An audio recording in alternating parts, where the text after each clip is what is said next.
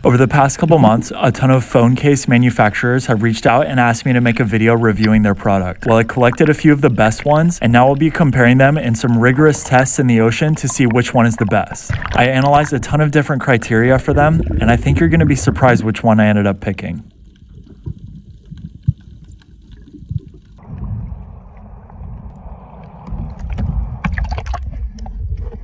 What is up, guys? My name's Shangerdanger. I'm here today at this absolutely gorgeous, beautiful beach. We love to go diving here, and I've been sent a ton of phone cases. You can see these 4 of them here. I keep getting asked by these companies, can you do a review? Can you post about it? Whatever.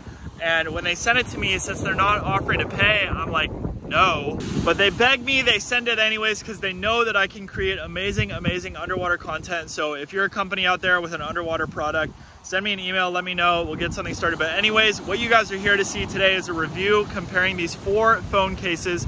2 of them you need an app to use, 2 of them you don't. So we're gonna start with the ones that don't need the app, and then we're gonna show you guys the ones that use the app. I'm here with Brittany today. So I'll tell you guys which ones I think you should buy. Some of them are more expensive, some of them are cheaper. And then I've also done one of these before. I compared an older version of one of the cases that I have today, and what I could find was the cheapest, most functional one on Amazon. I don't recommend these little sleeve lanyard things. They look stupid when you wear them. They are stupid, don't use them. So use one of these legit cases if you really want to take your phone out in the water and don't feel like getting a GoPro, whatever it is. So if you guys are new here, if you found me because you're looking for a review on phone cases, go down, hit subscribe. I review underwater products here and there, mostly make videos about exploring the ocean, picking up trash, and finding treasure out there. So go down, hit subscribe, ring the bell. It's the best way to make sure you get notified every single time I post a new video. And let's go get in the water and compare these phone cases. But wait, first, before we go, we're gonna go back to my house and look at some technical aspects of each one of them, compare them. I'll show you guys like their prices, and I'll give you guys some insight as to what I think about them before I take them in the water. And then we'll go in the water and do the final test, the most important part. What does the quality look like? How does it work? Like, can you use it easily? So let's go do all of that. All right, guys, so I just wanted to give you my first impressions about some of these water housings or phone cases or whatever before we go out, because it might be what you're thinking before, like if you're looking at buying them and then you're like, oh, well, this one has this one has this. So it might be some of the stuff you think. That way we're all sort of on the same page when we go get in the water, and we know why I did the things that I did to test them, and what to look at in the footage when you're looking at it. So very first, I'm gonna show you guys, and these will be in order of how I shoot them in the water. So the very first one is this gdome one.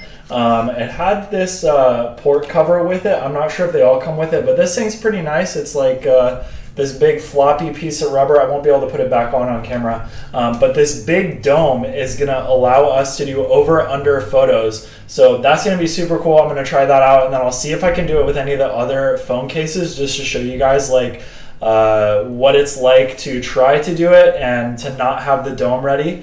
Another thing that I wanted you guys to see, and hopefully I can get close enough here. So it's got this rubber that is like very thin. I don't know if you can tell, like I can pinch it. That's how thin it is. And the other one that we're gonna look at, I won't be able to do this. So it's very thin and sticky. So when the phone is in there, it's like a little bit awkward to do the touch, but then you can figure it out and it'll actually work pretty well. So it is possible to get it to like actuate the phone, or to use it, I mean. And then so it came with these foam inserts, and there's 2 of them, and then I'm pretty sure with the second one you're supposed to cut out space for your button. So I have space for a lock here, and then my volume button's right here. So I'll be able to use the volume button by sticking my finger into this soft rubber and then pressing the volume button to click it for photo and video while I'm underwater. So that's really cool, because otherwise this type of phone case, it's like very difficult to use underwater because the water touches it and then it tries to tap the phone. So you'll see that when we take it out. Okay, so that's my first impression about this one. It's gonna be great for over-unders and not so good underwater. The one that we're gonna take out with it simultaneously, I'll be doing 2 at a time for all 4 of these cases, is this one from Divevolk. It has this protective plate thing. It's just kind of just a piece of plastic, like thin, but that's really good because this screen that it has is probably the most expensive part of this case. I mean, it's built really well. Like if you look at the build quality compared to these two, you can really tell why the prices are different. And so if you're looking for a budget one, you might just be automatic, go with this one. And then if you have money to spend, want to get something nice and you're doing scuba diving, you might want to look at this one. But we're still gonna have to see what they look like in the water for the final decision. So with this one, it's got this really, really nice screen on it. And then you wanna make sure you always have something inside of it, because I could totally imagine like having this in my luggage and then like digging around, moving something around, and then something just pokes hard into this and then punctures it, and then you're done for. Like your whole trip is ruined. The build on this one, super, super rugged. The only thing that I'm noticing that it's missing, especially compared to the last one, is there's no way to mechanically press those buttons. So we have full screen access, but then nothing to press volume or power button, which can be nice to lock your phone. So there's no way to lock the phone on this one. I think maybe with the accessibility, like if your lock button is broken, you can get the little thing on screen where you tap it and then navigate and then put lock. So you could put that. I don't like to use that. I don't like to have it set up, so I never bothered with it. Because I've used this case before, their previous version, in the last video that I did. Go check it out with the card right there if you want to see the last video that I did about underwater cases. And so yeah, the build is really strong on this one, and then it slides in through the top, which is pretty cool, I think, because then there's less like moving parts with the, like this is where you could get a leak from, and it's very small and very simple. That's good, because this one, very, very large leak surface. So you have lots of opportunities for weak points, a grain of sand, a hair, something like that to get in the way and cause a leak, which can be very dangerous. You don't want to ruin your phone. Most of our phones, I think by now, are waterproof though, so you don't have as much to worry about with that, but it still is annoying and can cause all kinds of other issues for you that you don't want to have to deal with while you're out diving. That's it for these two. Let's get on to the two other ones, which I believe you can't use the screen on them. So that's like how I'm separating the two, is one you can use the screen, one you can't. Okay, so the next one is the Pro Shot case. It came in this cool carry pouch, which is pretty nice. These other ones just came in cardboard boxes, so not as good for portability, and I'll have to check the Amazon listing. Again, I didn't purchase any of these were sent to me, and but they're not paying for this video, so I'm not going to talk about any one in particular better than the other. So what we got with this one is, of course, the case, and then it came with this little stick with a lanyard, which is, I mean, they're only like $2 or $3 on Amazon. And then it uses the same thing as the GoPro, so this case can hook up to any of your GoPro mounts. I was joking with Britt that it'd be funny if I put it on my mask mount and then was swimming around like this, but obviously there'd be a ton of drag right there. So don't get this thinking that you're gonna hook it up to your mask, because it won't work. But besides that, one thing that I really like about this one is that it's got the mechanical buttons. And I have actually used this before, and it comes with an app, which can be a little bit annoying, because like one of the things that I love about the other two cases is that you can use them with whatever app you want. So you could be creating a TikTok on the TikTok app using either of the two cases before, whereas with this one, you can only use the app that it has, or the camera app, kind of. Like on TikTok, I don't know if you can start recording with these buttons or if it just changes the volume, but you can't use the screen, that's for sure. So you might not want this one if you're wanting to do Snapchat, something like that. But then it would work if you're using it out of the water. Like if you go to a water park, this one would be perfect. This is actually like what I would 100% recommend, because it's like rugged, it's not too expensive, it's not so bulky, and then it'll keep your phone protected from the water. And so I mean, at the end of the video, we might end up saying that each one has their own use, but I think that there's going to be a winner that's like the absolute best. So this one, pretty cool, pretty interesting, looks super easy to use, except for that you have to use the app. Okay, so this next one is Pixco. I've never heard of it before. I actually heard of the ProShot case. This one, I have no idea. They just randomly emailed me and were like, hey, can we send you this? And I was like, no, please don't. I have so many phone cases at my house already. And they're like, no, we really want to send it. And I was like, okay, fine, whatever. Like, it was very clear that I could not stop these guys from sending me this case. So anyways, this is it. It's got this huge window, so it'll definitely fit with any phone that fits within the form factor. And you're probably wondering what this little guy is right here. Well, when you put your phone in, you suction it with that thing, and then it keeps it still in one spot. Now, one thing that's cool about this one is that it doesn't have power and volume buttons. It actually has these mechanical buttons here that go down to a Bluetooth device right here. So I've already tested this. I made sure that it worked. I was able to connect via Bluetooth to my phone. It's actually pretty easy using their app once again, which I find a little bit disappointing because it would be cool to be able to go on Snapchat and stuff like that. Because with this thing, you could record on Snapchat, go up to the surface, it'll upload, and then go back down and do another one. That's super cool. That's what I used to do with my old phone case. I can't even remember the name of it, but it was like, it just had mechanical buttons right here that would press on the screen, and then you're able to use Snapchat with it. I thought it was so cool. And I know a lot of you guys are probably not thinking about Snapchat, but it's just like, that's one of the hardest things, is to be able to use Snapchat underwater. So that's like the example that I'm using.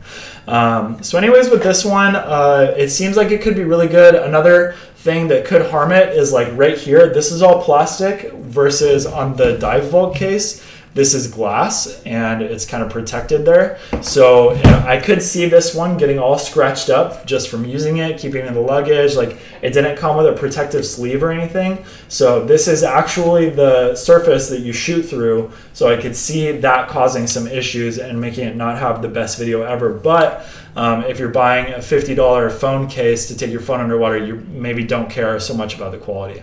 And so yeah, this Bluetooth thing is pretty cool. And then it makes me think that one of these two is going to be the best for shooting shore break, because when you're shooting shore break, you really need that mechanical button so you can just grab it and hit the button and it clicks.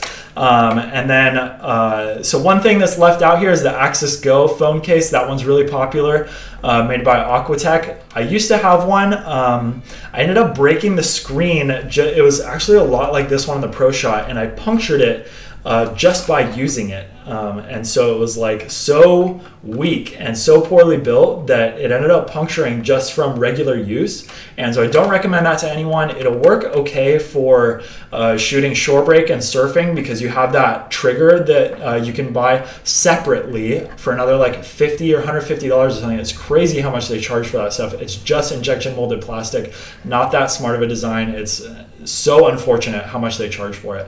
But anyway, so with that one, you get that mechanical trigger button to be able to shoot with. So it's really good for surf. But then I could see this one being just as good. And it's like, it's not that hard just to grip it like this and then paddle with it also, instead of having this big bulky trigger. Obviously you're going to want to put a lanyard on it so you don't lose it. But I could see shooting surfing with this one, or maybe this one, but this one's like a little bit more bulky, and then kind of preferring the horizontal orientation, which, why are you shooting on your phone if you're going to post horizontal? Phones are for vertical. We consume vertical. I could go on forever. Anyways, let's go get in the water now. We've done enough reviewing, and then when we're done in the water, we're going to come back here and I'll tell you guys who I think is the winner of this 4-phone free-for-all, and it's going to be one of them. The first thing that's unique about the gdome is that it's the only one that floats. So you could see the divevolk sinking down. And then this screen is a little bit difficult to touch underwater, but if you can line up the bubble, it is possible. But then I wouldn't try to depend on this, and you guys will see later when I try to do this, it basically doesn't work. But then when you first get into the water with it, it'll work for a little bit. So I was actually able to punch in my phone's code and then get the camera open. But normally you'd want to just open the camera with the button. And you can see already it's doing random stuff on the screen. I'm like trying to get to just keep it on the camera and switch the magnification of the lens, and it's doing all this other crazy stuff. So anyways, I finally got it to 0.5, which I think is the best results for underwater photography, and then I'm just digging my finger into that hole to use the volume button to shoot with. And so I'm getting really good results right here. It's super easy for me to shoot them, and it's not doing anything crazy. I'm not able to tap the back screen to focus, which is a pretty important feature, especially when you're trying to shoot underwater. But as long as you can get it to sort of have that focus correct, then it'll be just fine. As you guys can see here, I'm having no issues whatsoever.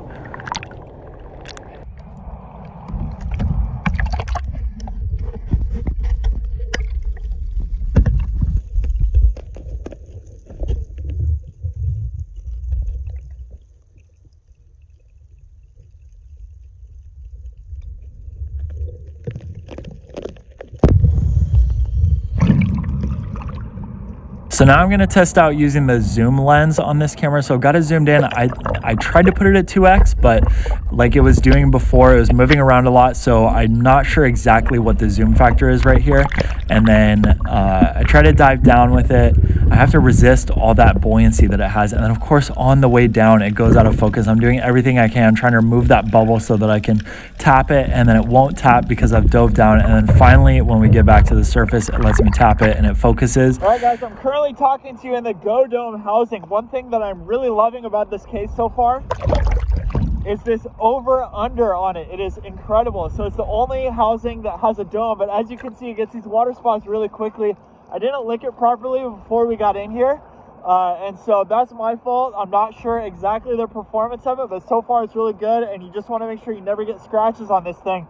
But I'm loving those over-under shots. It's super cool, especially at a place like this. You can see that you can take these really epic selfies, but that clarity on the port does not last long until the water spots come. So let's go do some more extensive tests on the divevolk case now. You guys saw the gdome. So we're going to switch over to the divevolk and see how it performs for the underwater photography. So like I said, we're on the divevolk now. It's a little bit difficult to swipe up just because it's on the edge of the screen, but you can always just tap on the camera right there and it works super easy. So I was able to get the camera open, and then I like to swipe in the middle like that because, again, the edges are more difficult to use, but if you want to just swipe in the middle, it's super easy. And then we're going to go on 0.5 again. Love that 0.5 camera for underwater. It's just like my DSLR. You can see we have a little bit of stretching on the sides there. It's pretty typical with the 0.5. Like Brittany hates the 0.5 camera for above water because it stretches her out so much, but for underwater it's super cool to have that effect, make the fins nice and long. So now we're going over to video mode. It's going really well. One thing that you'll notice if you go back to the gdome videos, it has a reflection on the video because of the dome port, but then because this one doesn't have a dome port, you never get that reflection. So you see really clean video that's like, it looks like it's just the camera raw underwater. You guys see those bubbles coming out. That's no issues, just part of the case. It has some air pockets in it that are just leaking out, so the case is not leaking. So if you get this one and you see that in yours, don't worry. So now we're going again. I wanted to try another video, just showing you guys as much footage as possible so you can get a feel for how this stuff works. And it's like, it's so stable, it's so easy. And then now we're trying the zoom test. So again, I'm rocking it with one hand. I can hold the other one in my other hand, and it's so simple and easy on this case. Definitely getting some bonus points here. The fact that you can actually use it for a scenario like this where you want to zoom in. Hey guys, I'm talking to you now with the divevolk case. It looks like the over-unders were not working with this one at all, but the thing is this one is not designed for that type of use. It's designed for super deep diving. Hopefully you can even hear me right now. I still got this one running so I can get the audio from this if I need it. And I'll let you know if you can't hear me at all, because one thing that to me is important when you're out there is getting some audio, either whether it's whales underwater, or if you want to talk to your phone case and say something like I am now, you want to be able to hear yourself and know you have to scream to do it, and I am talking pretty loud right now.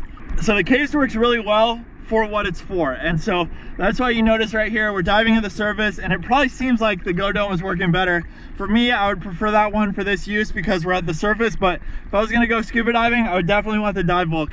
So one more thing is, you guys might have noticed the ease of use of the screen. I find the divevolk screen a little bit easier to use. So that's it for these cases that you can interface your screen with. Now let's check out some cases where you can't touch the screen at all. They depend on an app and some buttons on the outside. So we'll get to compare whether screen is better versus mechanical buttons. So let's go switch the phones into the other case, and we're gonna come back out here. I forgot to start recording, but this one you can actually touch it. I didn't realize. And then the other one that I showed you guys with the Bluetooth remote, you notice it's not in my hand right now because the Bluetooth remote stopped working by the time we got here. So I think it shorted out, something like that. And so now we're just gonna use this one. I'll show you guys what this one does. And then obviously the one with the Bluetooth remote, don't buy that, it didn't work. We have to use the app, I believe. So as you guys can see, I can interface the screen, but then if I go underwater,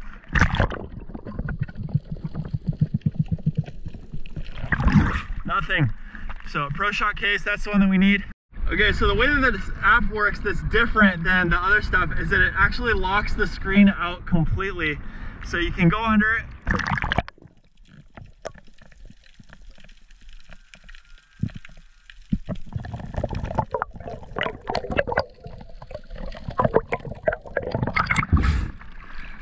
And like you can see, do different functions with it while you're using it. So I'm gonna get it on a wide angle. So I finally got the Pro Shot case locked and loaded. It took me a minute to figure out the buttons, and what's going on the left, it's completely messed up. So it uses an HEVC by default. I don't think that there's a setting to turn it off. So it was completely messed up on the computer. I couldn't use it at all. Pictures turned out fine. It went by pretty quick there because I didn't take that many. And then back to the video, I'm pretty sure that this one's all glitchy too. Basically, like if you try to put the video straight from this app onto Premiere Pro, it does not work. So I had to use a third-party software and pay $1 for a thing that could use the codec that it was shooting in. So it was so annoying to have to get all this extra stuff to get it to work. And then I was not even completely happy with the results of the video, mostly because it was shooting 30 frames per second, which to me is totally unacceptable when the phone can so easily shoot 1080p 60 frames. Hey guys, so I'm talking to you now on the Pro Shot case. Yeah, so the app is working okay. I think it takes some getting used to, and maybe I'm just not giving it enough time to learn. I think that the zoom shot was one of the worst out of the cases because I think it was just doing digital zoom on the 1x camera and not utilizing the 2x camera at all. And it zoomed in a little bit too far. It's hard to eyeball like the right amount of zoom, so it's probably around 3x, and that's why the shot was too close, too pixelated, and not really able to control it very well. But besides that, the case works pretty well. You are actually able to interface the phone while you're above the water at the surface, which can be really good for like if you're using this as like an action camera and you're just getting it wet, then it's like totally great, because then you can use all the phone features, but then you can still interface your phone and keep it protected from the elements. So overall, it's pretty good. I think that, well, I'll tell you about my favorite when we get back to the house, and we can go over all of the pros and cons of each one, talk about the prices and the uses and everything. So anyways, this is the Pro Shot case once again, and pretty good. So let's go get in. I'm exhausted out here, all this vertical swimming. Okay, let's go.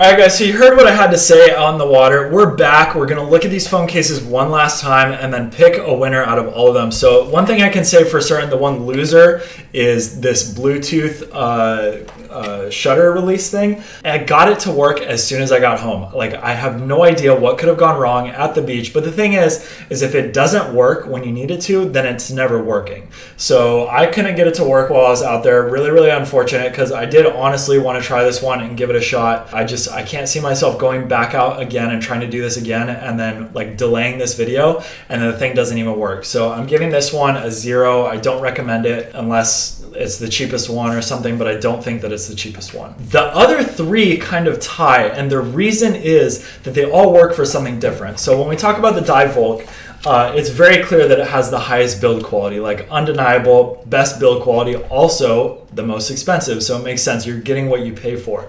But then if you're going scuba diving, these other cases are just not going to cut it for you.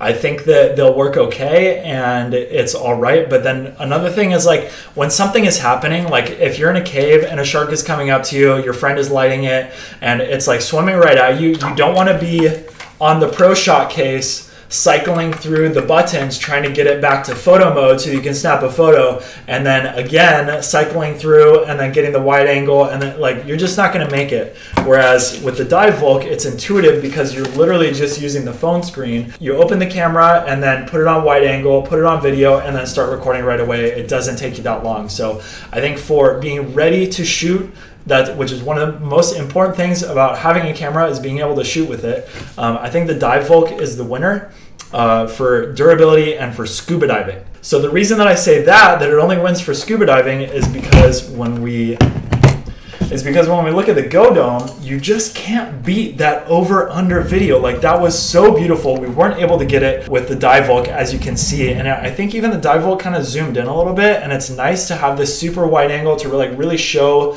the scene. Like, this is the closest thing to my DSLR with the wide angle with the dome. And I could probably honestly fool some of you with these photos if I edited them and like really tried. So when we were out there, we were being quick. I knew that Brittany was going to get cold, so I didn't want to be out there for too long. But this one just has really awesome wide angle shots. Obviously, you have to have a phone with wide angle capabilities, so I'm using the iPhone with a 0.5 camera. But then when you guys saw, we tried to switch it over to the 2X to get a zoomed in shot. This thing was a mess. It was all over the place. I couldn't control it properly because the screen kept getting touched by this stuff. By like water touching it or whatever. So Brittany would go down and dive, and then one of the times she was looking at me like, what the hell, why aren't you filming? And I was still fiddling with it at the surface. So another example, you want to have the gear that's ready to go and you don't have to mess around with it. So I don't know, you guys are gonna have to decide on that one, who's the winner between the divevolk and this. For me, personally, I really can't decide, like, because with the divevolk, it's so comfortable. Like, I know that I can take a video. I know that I can take a photo. I don't have the over-under, and for me, sometimes that's okay. If I absolutely had to get an over-under, I'm going to go with this one. So then now we come down to the Pro Shot, which I want to give a fair mention to. Like I said in the water, this one is really good for protecting it from water. So I don't think that it's the best necessarily for going out like freediving and stuff. The screen, a little bit easier to use, but you have to use their app, which can be so annoying. Like, because I don't want to have to use another app. Like you definitely don't want this scenario either. You finally get to your vacation destination, you're out there, you don't have your SIM card because you didn't want to pay for internet, you got Wi-Fi at home, it's okay, and then the app offloaded off your phone, and then you can't use the case. So that would be like the worst thing that could happen. I mean, your phone could flood, that would be worse. But so the worst thing would be going to use it, you don't have the app ready, and then you just can't do anything with this besides like try to use the camera, and it doesn't really work to the full capability. So it's really good for like action sports stuff and splashing, but I don't know if I would bet on this one for diving or like going on a dive trip, snorkel trip, whatever it is. I don't know if this one is my topic, especially with the gdome being, I think, the cheaper option. I should have looked at the prices at some point. Haven't looked at the prices at all. You guys already know the prices because I told you in the video. But I'm thinking the gdome over this one. So I guess that's the ranking right there. We got divevolk number one. They're going to be stoked that they got the number one spot right there. And then gdome second, Pro Shot third, and then Pixco. I don't even know what to do with you. But yeah, so that's it, guys. Thanks so much for watching. If you enjoyed this video, make sure you go down and hit like. All the links to these products are down below. When you buy them from those links, you actually do support me. That last video that I did with these has been getting me like 30, 40 bucks a month. It's nothing crazy, but it's just nice to get a little bit of revenue from my work. And then, of course, you can become a member. You can do all these other things. I'm sure you guys know what you can do to support me. Don't worry. And finally, if you're a company with one of these products, I don't want a bunch of crap in my house, but if you have a really cool, unique underwater product that you want me to do a review of, send me an email. Anyways, guys, thanks so much for watching. I hope to see you next time. And that's all the stuff we saw. Bye.